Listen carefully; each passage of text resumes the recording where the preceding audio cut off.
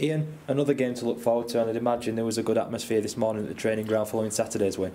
Yeah, there was. Obviously winning is the best feeling in football, really, and we haven't had it for a while, so it was nice that we got what we deserved on Saturday and 3 points. But again, we're not resting on our laurels, we still want a lot more, and we're going into the game tomorrow hoping we can get another 3 points. Yeah, to get back to winning ways is a fantastic feeling, I'm sure, but I'm sure, again, you'll be looking for the team to gather some momentum really and pick up more wins. Yeah, that's what we want to do. We're trying to improve as we go along. We still feel like we've got a fighting chance this season, so obviously we need to go and set our stall out like we did on Saturday and start the game well, because we know we're going to come under pressure early, and then grow into the game and hopefully the last half an hour, like I speak about many times, that we can take over games and get the goals with the chances we create. But yeah, first and foremost we have to go there and make sure we're ready to fight, because I think Nigel is renowned for being an excellent motivator of his teams, and they'll be up for it. Yeah, extremely solid at the back on Saturday against Leyton Orient, created plenty of chances. I suppose more of that gives us a really good chance tomorrow at Mansfield.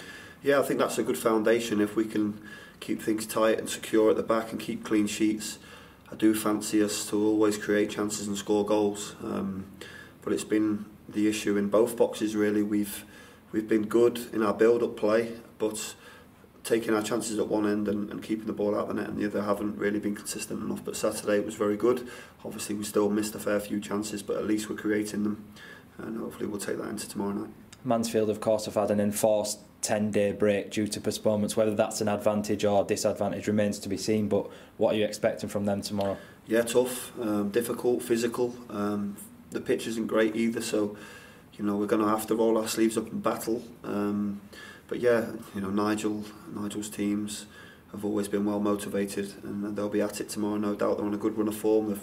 They're playing well, creating chances, scoring goals. They've got some good firepower, some good players at the top end of the pitch.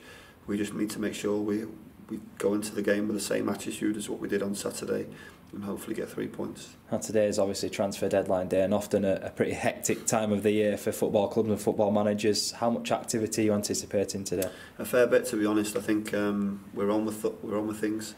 There's one or two things in the pipeline. There's one or two things already completed, and probably a couple of bodies leaving the building as well. So yeah, plenty busy enough. Kieran Lee and Declan John back out on the pitch on Saturday. Ryan Delaney is of course back from suspension. I'd imagine you've got a healthy amount of players to choose from for tomorrow. Yeah, Ryan's back. Kieran came through 90 minutes, which is great. We just need to be a bit cautious with him. Declan got some minutes. He's probably going to get some more minutes tomorrow night.